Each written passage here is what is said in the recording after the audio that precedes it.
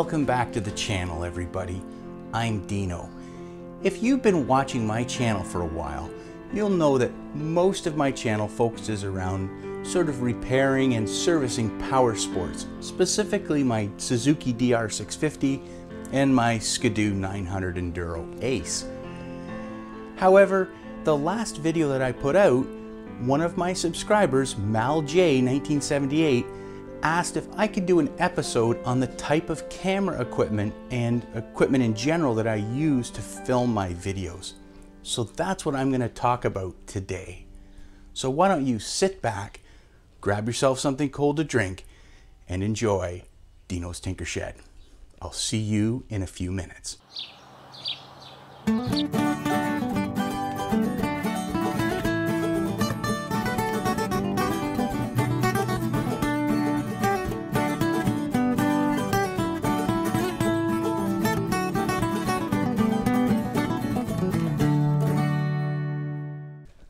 One of the first things that I thought about when I decided to get into this kind of content creation was really what content and what platforms were my plans. What was I going to shoot for, basically? Was TikTok part of it? Was cinema quality video productions part of it? Or was I just going to basically stick to YouTube? And for me, it was really just about sticking on to YouTube. I didn't really have any plans to branch out at that point, and even today, a year and a half later, I really don't have any plans at this point to branch out into other platforms. Now that's a good thing to know. You can match your camera purchases to the quality of video output that you need. Now YouTube does take 4K videos. You can upload 4K quality videos to YouTube. But if you really look at it, the platform still is primarily 720 and 1080. That's really what you're shooting for, your video quality. Buying a fancier camera, well, although it's good, isn't necessary if you're just starting out. And that's exactly what I did. And I'll talk about that a little bit later in terms of what my first cameras were for this channel. However, 4K does give you some advantages even if you're uploading in 1080. The advantage for me is a 4K camera allows me to digitally zoom in and get a few different shots in post where I can edit it and maybe zoom in and that and still get some really high quality and high clarity, even if I didn't have the camera set up the way I wanted it. It wasn't framed quite right. And that's another consideration. I pretty much shoot all my videos by myself. Right now, you're sitting on a tripod. I don't have a camera crew. Even when my friend Carl comes over, I primarily shoot on a tripod. So I set it up. I look in the viewfinder here, set up and frame the shot. And then in post, sometimes I'll zoom in a little bit or zoom out a little bit, depending on how the frame actually turned out. It's not perfect, but a 4K camera has a much denser data stream or whatever, and you can actually zoom in a little bit and get away with it more than you could if you were shooting in native 1080 or 720 is even worse. Those are the types of considerations that you need to think about before you even start looking for a camera. You need to know what your ultimate output is going to be. Now that I knew I was mostly going to focus on YouTube, I took an inventory of what I had, which was pretty basic. Again, I had a LG Stylus 3 and a Coolpix Nikon camera, like a point and shoot camera. I was able to borrow some better equipment from friends and family. Most notably, my friend Carl provided me with a Nikon 5600 with a zoom lens that was my primary camera probably for the first 9 months of filming this channel. My daughter and my son-in-law also provided some great camera equipment. My son-in-law provided me with a pair of GoPros, which I used in the beginning for both ride videos and close-up sort of footage, sort of as a third camera for B-roll. And my daughter ended up buying me an Insta360 X2 for Father's Day last year. which was a great camera, and I'll talk about that a little bit later. But overall, I guess the point here is you don't necessarily have to own a lot of equipment to get your channel up and running. And if you have good relations with friends and family, you can borrow camera equipment. And quite often they're quite excited to lend it to you because they want to see you succeed. That was definitely the case with my friends and family. And there's even a third option. If you go through like Facebook Marketplace, oftentimes you can find camera equipment for rent. So if you just want to shoot specific videos maybe once a month, you can try different pieces of equipment by renting it, and then it'll tell you whether or not that piece of camera equipment is right for you. Why don't we start and take a look at my primary camera, the one that you're watching right now. And then I'll run through the different pieces of camera equipment that I have and maybe some of the accessories, not all of them, but some of them anyway. Okay, let's get going now. When I started looking for a new primary camera, I initially started looking at a newer DSLR, similar to what Carl had, or maybe something that would even shoot in 4K, which would allow me to crop the images with good clarity in post. Now, DSLRs and mirrorless cameras have some really good advantages. Pretty much the biggest advantage is the size of their sensors. DSLRs in particular have a very large image sensor, and that gives you great picture quality, but it also gives you the ability to blur the background and give you that bokeh look that many cinematographers really like. Now, the other advantage is they use interchangeable lenses, which means for close-up macros or telephotos, you can find a lens that suits your needs. The challenge that I had with DSLRs was twofold. One is they do shoot much better on auto than they did in the past, and from what I understand, even since Carl's camera, they've improved immensely. But they still can be a little bit more challenging for an amateur cinematographer like myself. The next challenge is cost. Many of the more modern DSLRs and mirrorless cameras are skyward of $1,500 Canadian just for the camera body. Now when you start adding on portrait lens and maybe a zoom lens, it crests $2,000 to $2,500 very quickly. So I also looked at video cameras. Now video cameras really don't get the love that they used to. They've sort of been taken over by those DSLRs and mirrorless cameras. However, when I really started to do some research, I realized that video cameras probably suit the style of shooting that I do much better than a DSLR or mirrorless could ever provide. The nice thing about these are they're a one-stop shop. This has a nice 20 times zoom lens optically, and then a 30 times zoom lens if you include the digital enhancements. So I can zoom in very close with this, the same as I could with most zoom lenses on a DSLR. The other nice thing about these is their autofocus works really well. They've had a lot of years to tune these and get them to work right. And the fact that they do have a smaller image sensor means that they tend to stay in focus a little more. You don't get that nice background blur, but I really wasn't interested in that anyway because I'm shooting mostly instructional videos. This particular camera is a Sony AX53, and I settled on this for a couple reasons. One is it's a true 4K camera. That gives me that really dense, data-rich image that I can crop and post and get some different image angles from the same shot.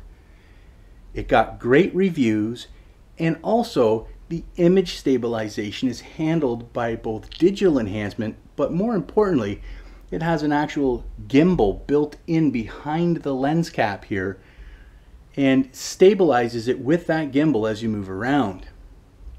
To maximize the use of that, I put this top handle, this grab handle on top here. It was like $29, and it allows me to basically take the camera off, and now I can shoot by hand, low or high, and get really good stabilized images when I want to use this as a run and gun type camera. Also, it does have a microphone jack on it, and I use this pretty much exclusively, even though the camera itself does come with a reasonably good microphone built in. The idea of using this wireless lavalier microphone has improved my audio quality quite a bit, and the nicest thing about these cameras is they have very good battery life, and they basically will run until they either run out of batteries or they fill up your SD card. They don't overheat, similar to what, say, a DSLR would. So that is my primary camera right here, the Sony AX53. Why don't we look at my second camera? With the Sony as now my primary camera, I started using Carl's camera just as my B-roll camera. So whenever you see shots from above, for the longest time, that was Carl's Nikon camera that was doing that. The manual focus worked really well at getting things sort of sharp and crisp, unless I lifted things off the desk, and then you would probably see it would get out of focus because I was using a manual focus lens on that. After a while, I decided I really wanted to get a dedicated B-roll camera and get his back into his hands. So after shopping around for a while, I settled on locating a Canon HFR700, which you see here. Now this camera shoots in 1080. It has a very nice little lens, and I got this one used for $150 with 3 batteries, the charger, all of the accessories, and it was in really good condition. The nice thing about it is it's actually, the video quality isn't too bad. In fact, I used this camera to shoot the Sony clips that you watched before this. It does have built-in microphones, but it also has a microphone input jack, which is nice. The only challenge is you need to use an amplified microphone, a powered microphone. It has absolutely no ability for phantom power, so you need to actually have something that's amplified. So this Takstar microphone works really good. Now, I have used Rode microphones before, which I borrowed from my friend Harold. This Takstar works very well. It's a directional shotgun mic, and mounted in this fashion, it works really, really well. So I just mount them on the tripod opposed to each other, and it works really good. So that's my camera that I use for overhead shots and some B-roll shots. And I'm gonna take this camera with me when I go on riding trips, because I can store it in my tail box and I can pull it out and use it with that really high quality 53 times zoom, I think it is, to get some really decent photos. So that's my Canon HFR700, and that's my B-roll camera. My third camera, again, is this Insta360. And I use this camera for time-lapse shots inside the shop here, and sometimes with my introductions. So if I'm walking and I'm looking around like that, that's the Insta360. I do find the built-in microphones aren't really the best, but when you're out, say on a ride or something like that, it doesn't work too bad, and it does give you that perspective that you don't get from other video cameras. Now again, it shoots in 5.7K. It does have a built-in touchscreen, and I personally like it better than the GoPros. I've used, like I say, other GoPros, but that's only because I'm used to it. Why don't I show you a little bit of the kind of footage that I get with this Insta360. As I said, if I'm walking like this, this is often the camera that I'm going to use because it's very flexible and it's very image stabilized. But this camera does a lot of different tricks. Like I said, it's good for time lapse, but it can also do things like bullet time. So bullet time is sort of a feature that Insta360 has. I don't really use it all that much, but you can kind of see the way it works here.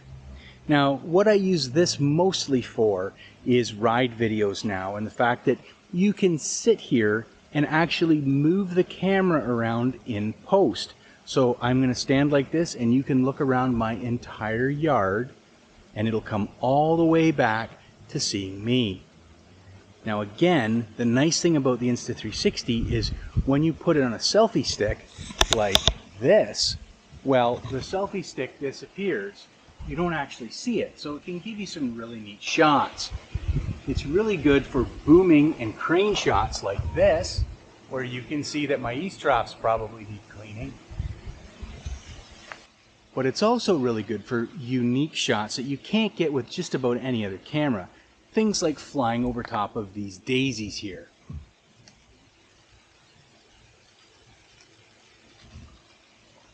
Now, pretty much any drone could do that kind of a shot. And the Insta360 can actually fit in place of a drone. But what's neat about the Insta360 is its ability to get into places that a drone can't necessarily. Why don't we fly through this magnolia canopy here?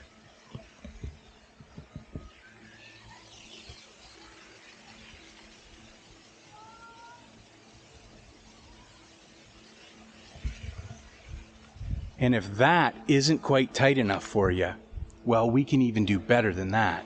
We can do things like maybe fly through these ladder rungs here.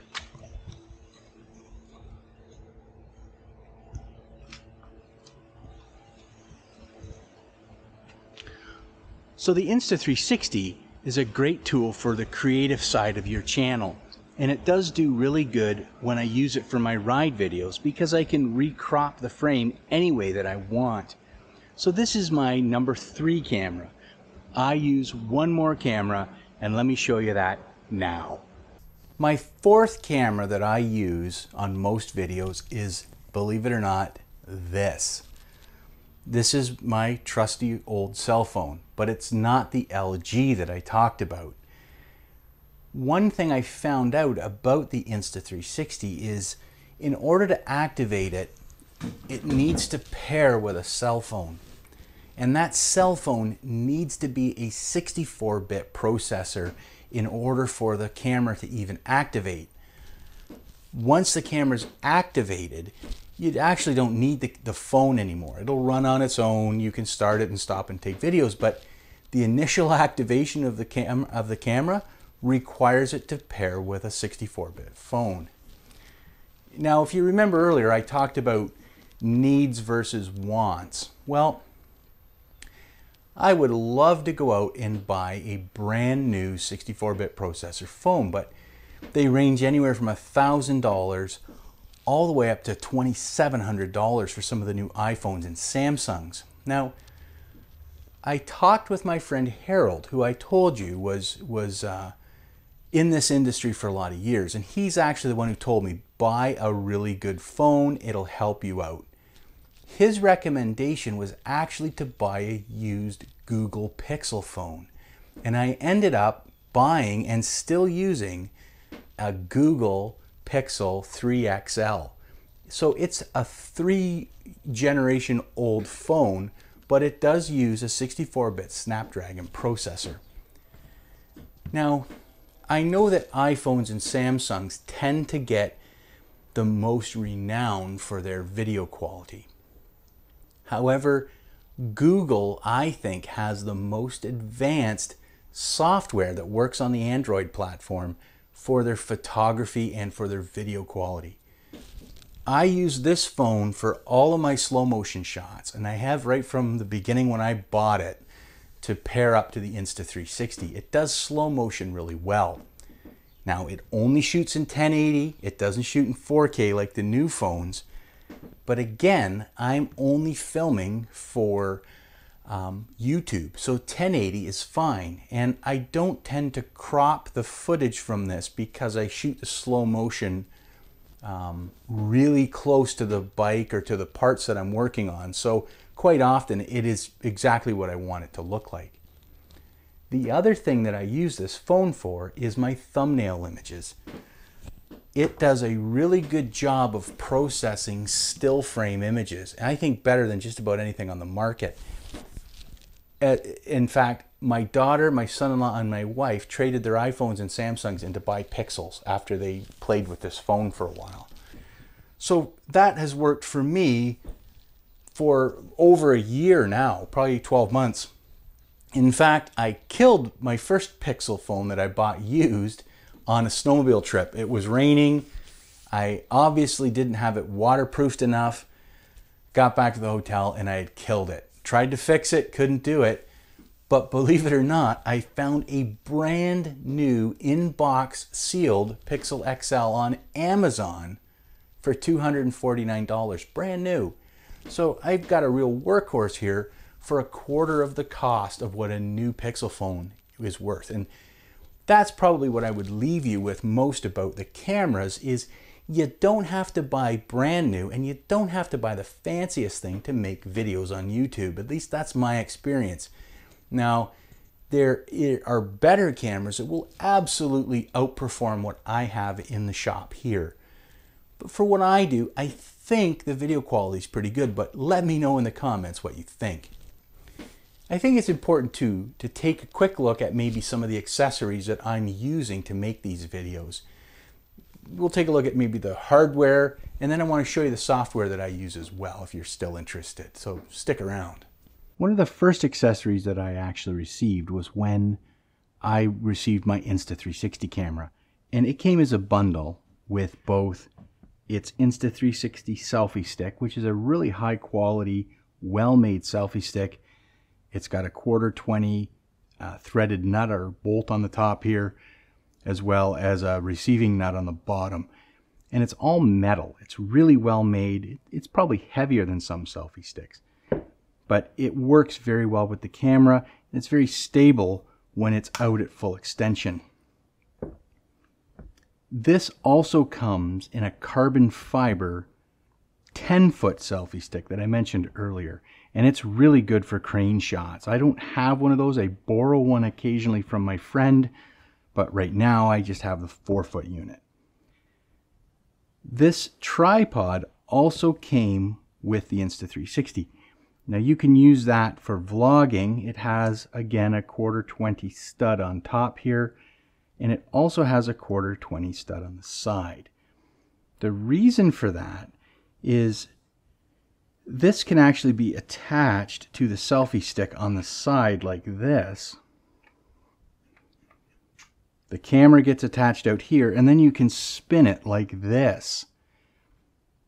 This is used for what Insta360 calls bullet time. Now also this little vlogging rod here is also a nice little tripod.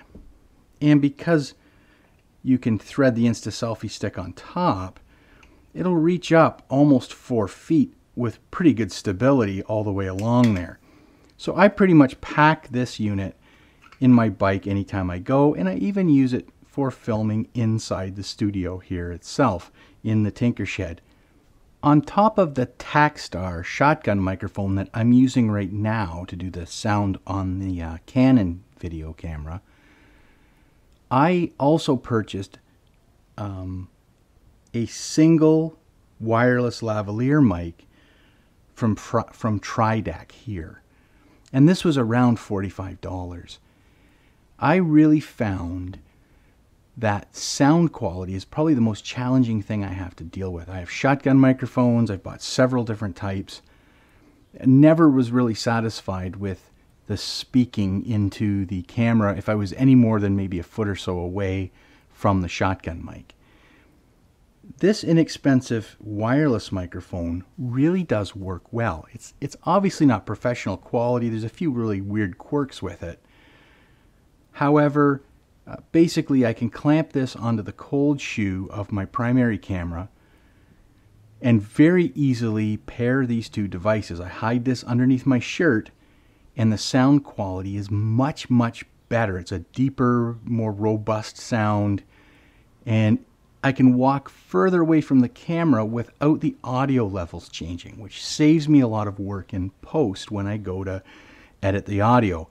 Most people will tell you audio is the hardest thing to get right, and I struggle, really struggle with it with my videos to get it all equalized nicely and sounding high quality. So for under $50, this was, I think, a good purchase. Recently, I actually purchased one of these, and what this is a camera slider. It allows you to make those smooth panning shots across an object that you want to film.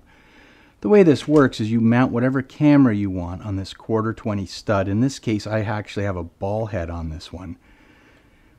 And then you loosen this knob and the whole carriage slides smoothly along these aluminum rails. I believe it probably uses the same kind of needle bearings that, say, a compound miter saw would use. But it really does allow you to make it much smoother, as your hands aren't so steady as maybe they used to be. They do make these motorized, so you can set it and it will pull it perfectly at the same speed all the way in front of an object. This one is not motorized, it's used, and I found it on Amazon for $25 Canadian. Used equipment is a fantastic thing, and it allows you to buy into some of this stuff without spending an arm and a leg anyway. So it's kind of fun. You don't need this, but it does add to your repertoire of potential shots that you can make. One tool that I use, or accessory that I use, is this. And it's kind of an odd thing that, I don't know if everybody uses these or not, I don't know. But what this is it is actually a dog training clicker. So they use this, or I used to use these when we trained our cattle dog. So you'd say, sit! And they would learn that click was a command, basically. But what I use this for is when I want to synchronize two cameras. So here I have the overhead shot, and if I look over here, it's synchronized with this microphone. The way this works is I'll call out the scene, the take, and then I'll click this 3 times like this. Actually, I'll show you right here. This is scene 2 using a dog clicker, take 3.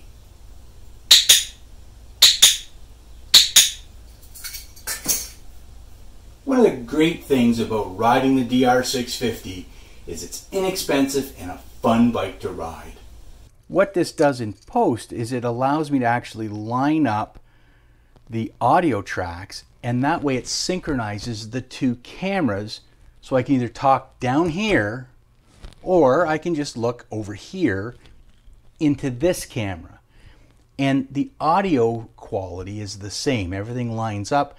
I can use one of the audio tracks, whichever one is best, but still have everything sync up, and it makes it seamless in post, and that's what I use this for.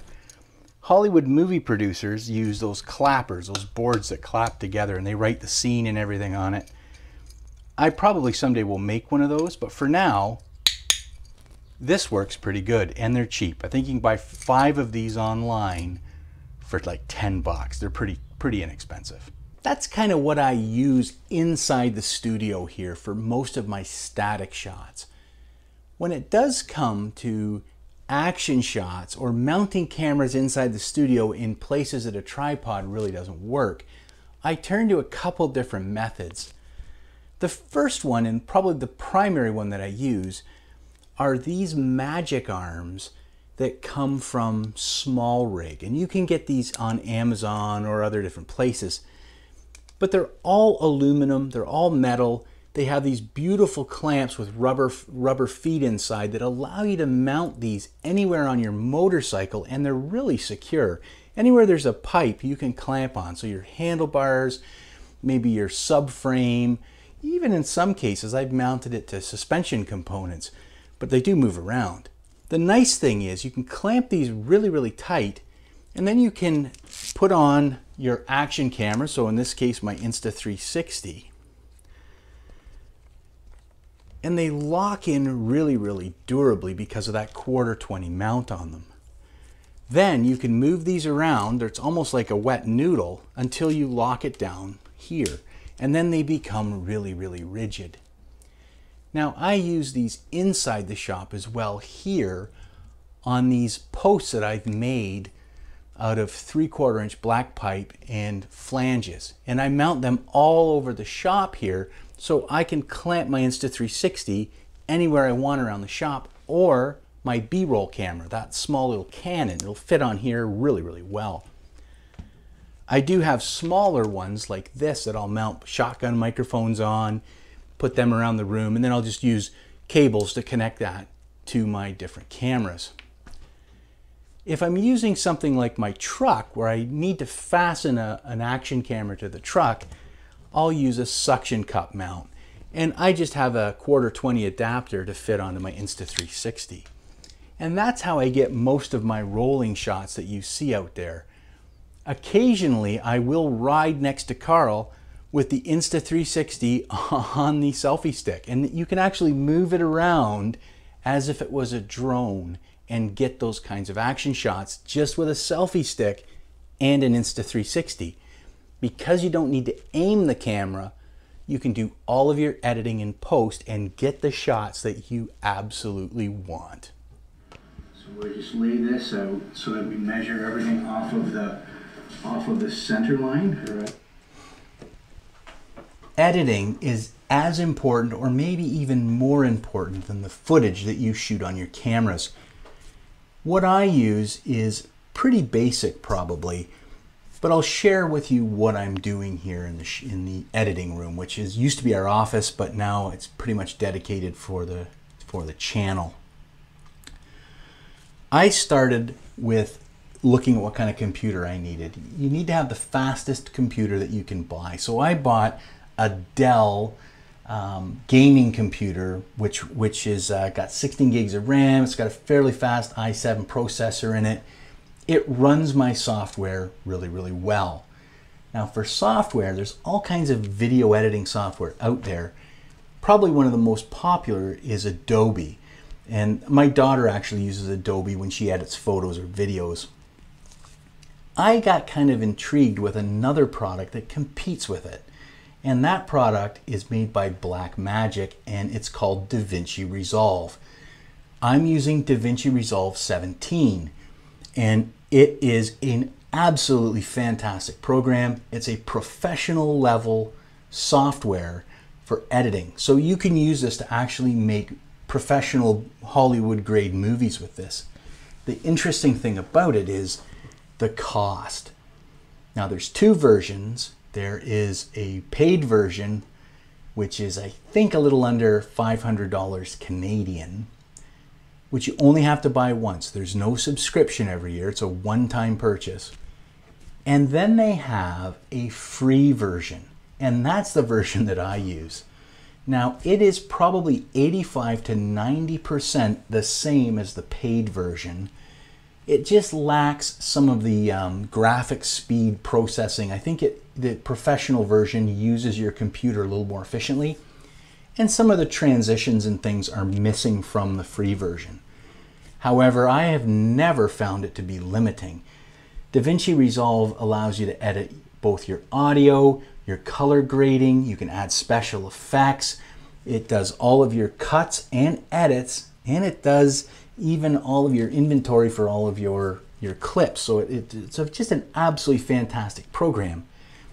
What I've heard from others is it might be a little more challenging to learn initially than Adobe. But for me, that was part of the fun, was learning how to use it, and you can't beat the price. Everyone asks me, how does Blackmagic sell it or give it away for free? And I suppose the reason is Blackmagic really is more of a hardware company from what I can see. They sell mixing boards and studio boards to professional cinema producers, as well as cameras, both all the way down to 4K, but many of them are cinema level kind of quality cameras. And so I think they produce the software to support their hardware, and that's why they can give it away for free. Now, in terms of voiceover, when you hear me sort of talking over top of the actual clip, what I use is a Zoom H4n voice recorder. And this is a professional studio grade 4-channel recorder that does stereo recording. Now it's a standalone unit, but I do use it with a small shotgun mic on a boom here, so I can get a little bit further away from the computer when I'm doing the voiceover. I'll do multiple voiceovers quite often for a segment, so I might have 5, 6, maybe even sometimes 10 voiceovers before I find one that I like for each segment.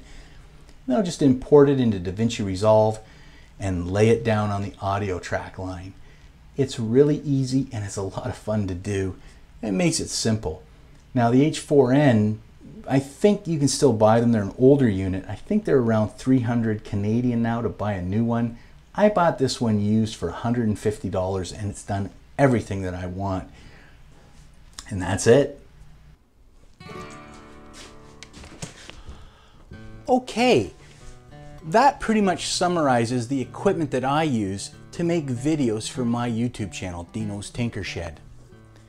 Now, in total, if I was to add up everything that I've purchased in the last year for this channel, it's probably going to be somewhere close to $7,000, maybe even closer to 10 if I really added it up. And that includes the computer, the sound recorder system that I use, all of the camera equipment, the tripods, all of that. But you don't have to spend that much. There are some amazing YouTube videos out there that are shooting on a really high quality cell phone and they make amazing videos. So you don't have to get overwhelmed with gear. In fact, you can go overboard with gear really easily. The only reason I have so many cameras is because I shoot at multiple angles and I need to have the clarity up close for some of the shots that I do in not macro, but really close-up shots that I want to make sure are clear for you. So I'm constantly upgrading equipment to try and make both the picture quality and the audio quality better for you as a viewer. So I say go out there and shop wisely. Don't be afraid to look for used equipment. Just make sure that that used equipment meets the needs that you're looking for. Many people are constantly upgrading to the most modern equipment thinking that's what's going to make their channel stand out. And my opinion, and my opinion only, is your content is what should separate you from other people on YouTube and make your channel something people want to watch. So be creative, buy the best equipment that you can, but don't put yourself in hock just to get the most modern camera that's available out there. Shop wisely. So I had a real blast today making this video. It's kind of a different type of video for me. It was a lot of fun. I get to show you a little bit of behind the scenes on how I make my videos. And if you liked it, by all means, leave a comment. Let people know what your thoughts are, because this equipment is what was right for me, but not necessarily what's right for everyone. So please leave a comment and let others know what your experiences are and what you use when you make your videos. Now, if you really liked it, by all means, please like the video and subscribe if you find it entertaining. And that way I get to come and visit you more frequently. YouTube will let you know when I'm coming. But until then, I'm going to put all of this camera equipment away because I can't believe what a mess it is in here right now with cameras all over the place. But I'm looking forward to seeing you soon here on Dino's Tinker Shed. You have yourself a great day. I'll see you soon.